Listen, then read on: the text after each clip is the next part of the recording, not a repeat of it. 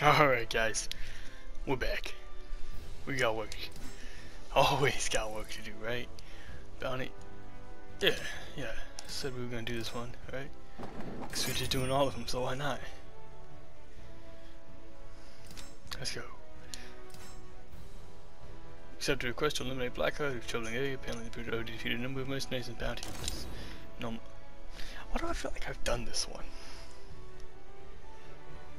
I know it's a bounty for scoundrels and everything, but I feel like in the last episode we did this exact quest. Like we did this exact same thing.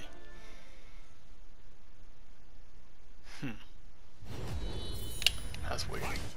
Only you could have go. I'm telling you, this is some deja vu going on here. I mean, it is a different person. It wasn't a chick. It was big dude in red, maybe? No, he had a mask on. He wore green. It's a white mask. He wore green, right? Some deja vu up in here. I'm so confused. Oh no! Oh gosh! Please don't kill me.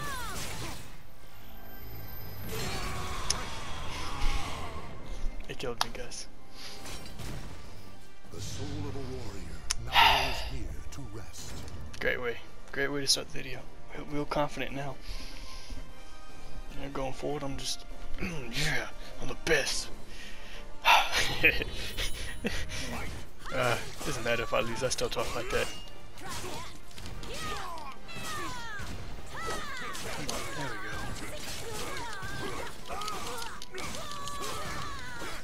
My soul is so gouged, right? Whatever.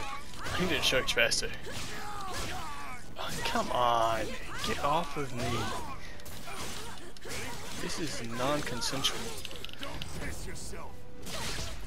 There you go. What the hell? She's lost all her clothes. She was wearing a dress and a mask and the whole 9 yards. Now she's wearing a tank top and pants. What the hell? Whew. I did something redone this fight. I don't remember nothing. What the hell did that happen? Horn of Destruction, new weapon. See, I thought it was weapon stuff. It's like materials. I need to go find out what I can do with that. I vaguely remember a chick. Wasn't she the blacksmith? I think she was the blacksmith. She did something with weapons. Oh boy. I'm so good at video games. Let's do another bounty. You already know the deal, guys. Blackguard causing trouble. Let's go kick him in the face. Nobody else could take him down. The only one who could do it. Keep telling me this, my price is gonna go up. I'm telling you what, supply and demand. It can't be just, being the only one out here really able to do this. Apparently, not even willing, because apparently they're just beating the crap out of everybody else. Can't be the only one out here able to do this, you know, and not getting paid for it. You know what I mean? Like, I gotta make a living too. And I'm just saying this. There's a lot of blackguards running around causing all this trouble. And there's only one of me, sadly. You know, there was like 4 of me. Think about that. That'd be crazy. I got so much accomplished. Gosh dang. Dude, you block so much your guard's almost broken. That hasn't even been that long. I haven't even talked about you this entire time. I've been mumbling and rambling about other random crap. My gosh, you must be a pathetic opponent. Think about how sad that would be. You fighting somebody, they rambling about something not even like related to you, not paying attention at all, and still destroying you. That's just, that's like humiliating.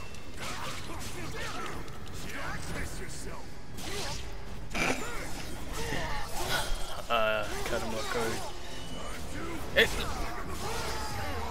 This man lost his shirt. And his headband at that, pretty sure. What the heck? My special move is apparently taking off people's tops. That's a little... Calm down. Calm down, everybody. Calm down. It's okay. Primitive cudgel. Weird English. Don't like it.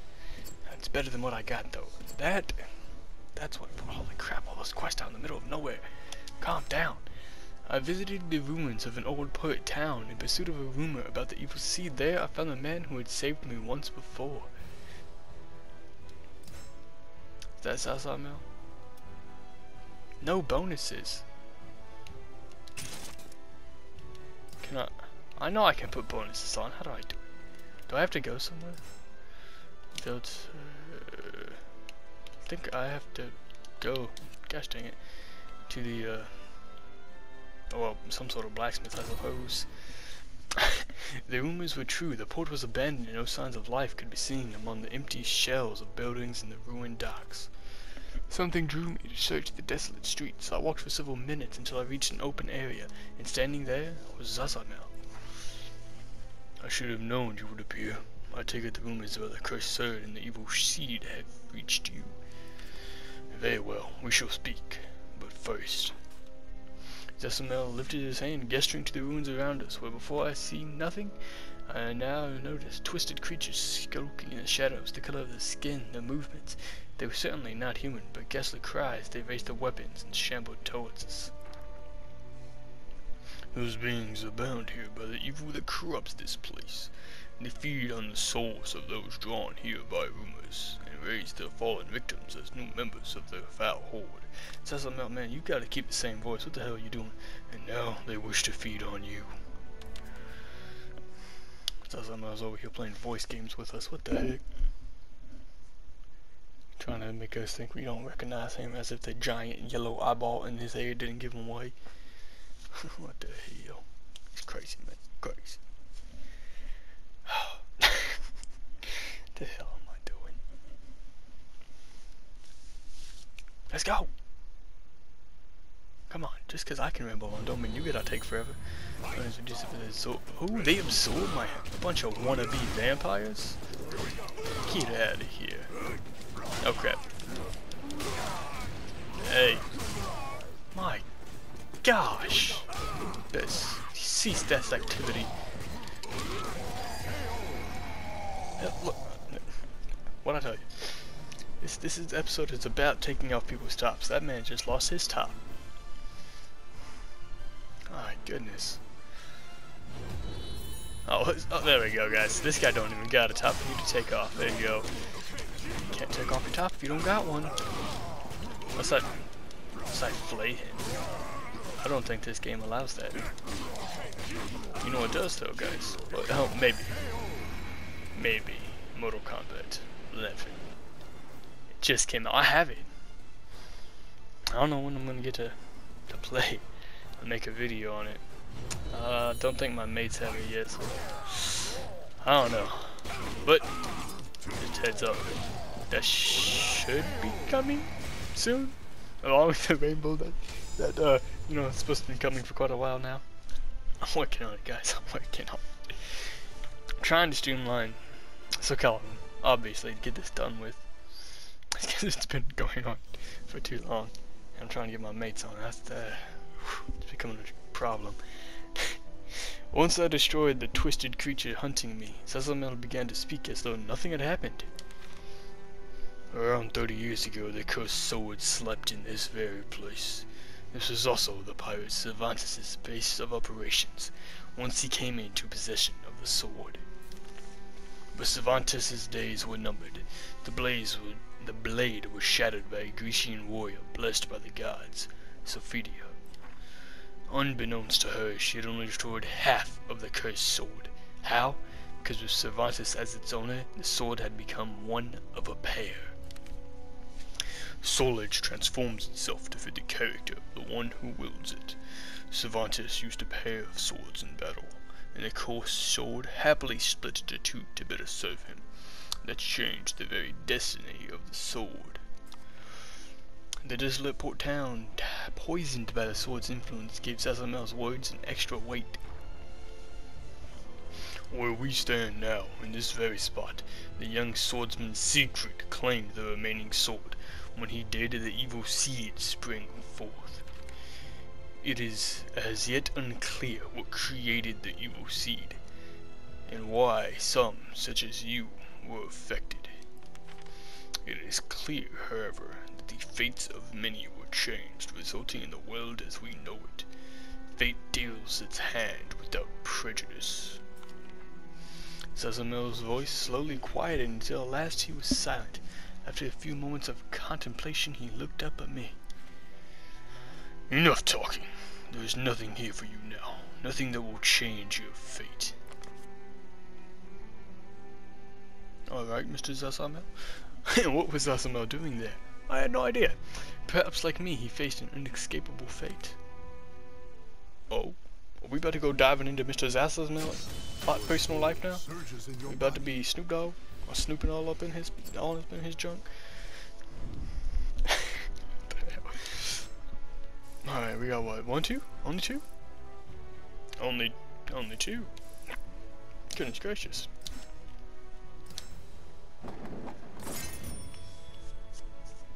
Then I gotta see about the blacksmith. While searching for information on the cursed sword, the name of a mansion in the British Empire came up time and again. Perhaps I could find some clues there. With that in mind, I set off. I heard of rumors of a place in the British Empire that might have something to do with the cursed sword. When I arrived, I found a ruined mansion. Out of courtesy, I knocked before entering the seemingly abandoned building. Inside, I found old portraits on the wall and furniture covered in dust. When I reached the central courtyard, I heard footsteps. What do we have here? A guest? It has been ever so long. Are you a friend of Lord Valentine? May I inquire as to your name?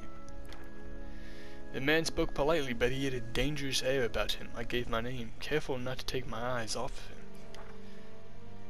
Oh, how surprisingly candid of you. My name is Fiddler. Since you've come all this way, I feel I should tell you a bit about the place.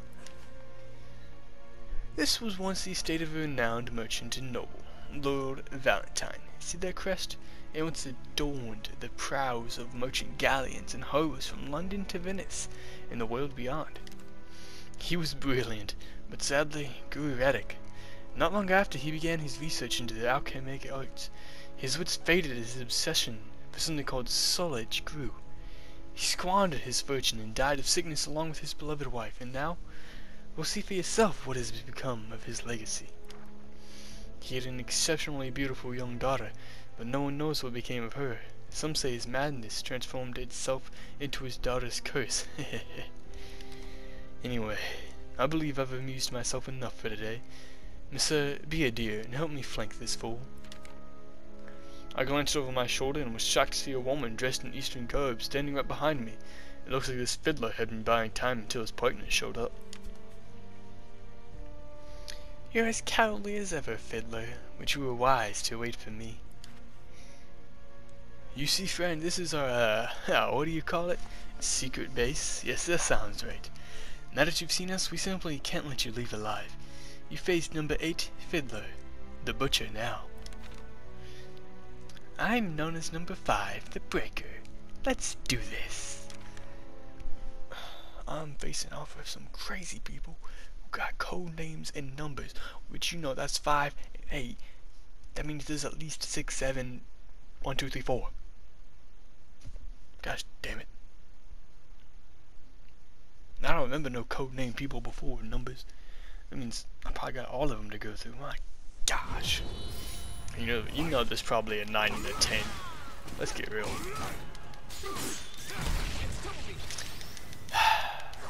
This is too much work. Taking out an entire group of random weirdos with number names. They think that's something cool. I ain't never heard of these. Hi. Get back the hell up off me. I ain't dealing with this no more. We ain't playing game. Oh my. Guess what? His top came off. Oh my goodness. Oops. I wasn't supposed to be loud.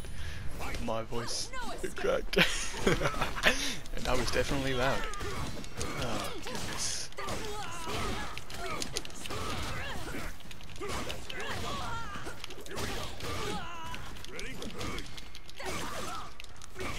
Oh my gosh, I have so much low health. Why is that? No.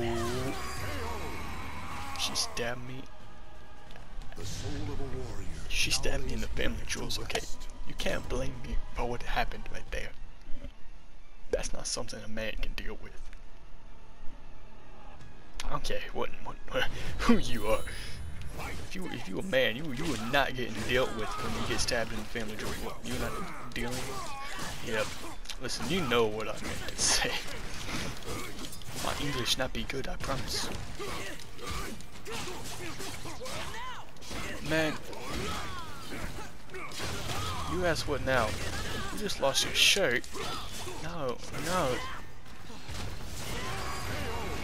No, I lost my shirt. The soul of a warrior now lays here to rest. This ever happened to anybody else, huh? You just get in a rut, you know, and you can't play the game all of a sudden. Yeah. Let me just go.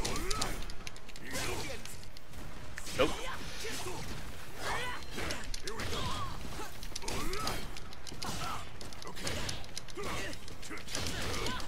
There we go. No? Nope, okay. I'm getting... I can feel it. It's coming to me. It's not coming very fast, family.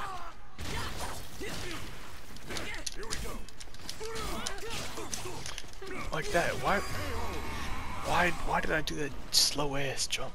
My gosh. You know, we were making such good headway, you know, just plowing through progress. And then this happens. Shut your mouth, you radiant fool. What are you doing?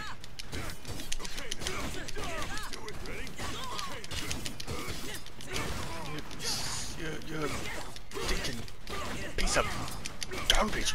Golden scum. Oh, and look. There goes his shirt. Went out with a crack. That kind of abnormal. I don't know if y'all heard that. That was weird.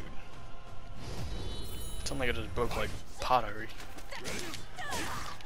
No, not even pottery. Maybe like origami. Really hard origami.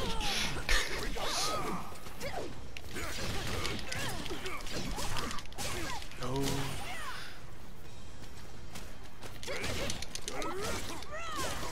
She hits faster than me. It's not fair. It's completely fair. What am I talking about? This is war. I'm getting about tired of hearing that. You know what? Let me wake up. That's the first step. No more making videos while I'm asleep, apparently.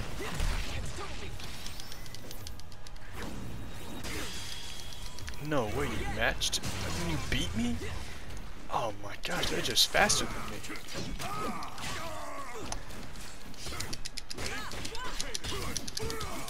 Well, I mean, you know, I'm just pointing it out though. That it is a 2v1, and they are double teaming that. Piece of. Okay, can I not hit this? I can't hit this man. What? Okay, this has to be the moment because we gotta get this other quest done. Hopefully both of them. That was the goal, you know. Don't you stab me with your gosh dang pixie dust ever again. Okay? We're tired of you. Alright? Gosh. These goddamn living think they can just trample all over us. That's not what we be about around here. That sounds like would that be racist? Is dead people a race? Would be definitely prejudice. I tell you what, you prejudiced living people. How dare you? Oh goodness. I really have no idea what I'm saying 99% of the time. Not bad. I'm impressed you could hold your own against both of us. Though I had managed to hold off their attacks thus far, that these two were incredibly skilled fighters, I was considering just how to make my escape when a shout rang out from somewhere in the house. Hey! Stop playing around, you idiots! Number 3's almost back. A large man wielding a giant sword appeared in a window at the top of the mansion. Next to him stood a crafty-looking old man with a monocle. Important to note. If Shylock comes back and sees us held off by this peon, he'll kill us for sure. Billick, Greed, lend us a hand here, if you please. There's no way I'd survive if my opponent's numbers grew further. I made a split-second decision and bolted for the exit. I did what? How long I ran, I don't know. It didn't appear that I was being pursued, but I thought it wise to not stop until I was far, far away. I don't know who those people were in the mansion, but they were too good to be mere thieves or bandits. And now that they knew my face and my name, it would be in my best interest to never go near that place again. Game. I didn't ever agree to being a coward. Take me back right now! I demand! Gosh damn it. Let's go take off this sorcerer.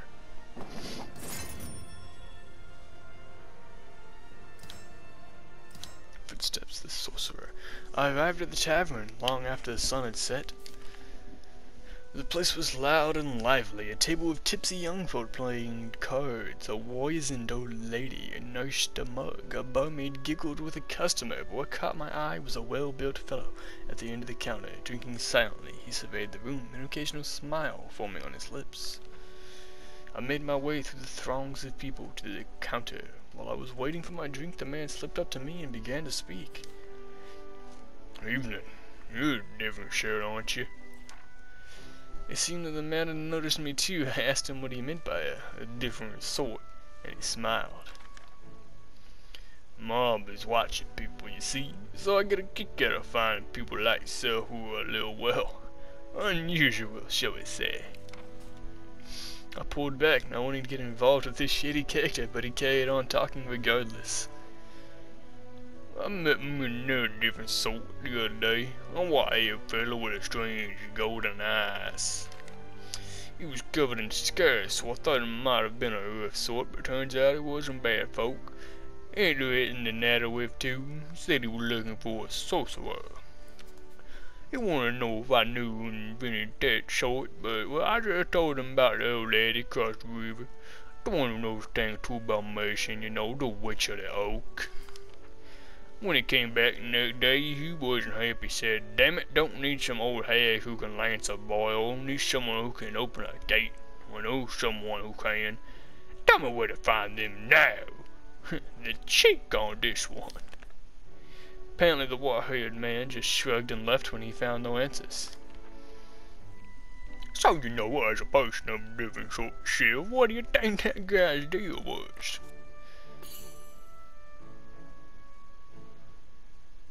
Well, he's from a world of magic, I tell you that. That boy jumped out and thought magic was normal. I like the way you think. Besides, I could see it. Certainly was funny enough, that one. Whatever he was, he looked real serious, like he never had a laugh in his life. The man seemed to suddenly remember something and pointed to the table of card players. He told me they had card games where he's from too, asked me what sort of rules we play by here. Boy, was she ever clever. Picked the game up in seconds, cleaned me out of a twinkling too. It was really like magic. The man continued to talk for hours, flitting from topic to topic, with seemingly no intention of stopping. Whew, oh boy. Just trash talking Garrett a little, no big deal. Alright, Yeah, that's. I mean, no, that's gonna be the end. Cause for little expedition. Next time we're gonna. Well, first we gotta find out what village the blacksmith is in. We'll go to Mashhad. Apparently, there's a quest in Mashhad. Go to Samarkand. Go to Kashgar. You get the deal. And go all over the place, picking up the dust, you know, here and there. See what's up. And I'll see y'all then.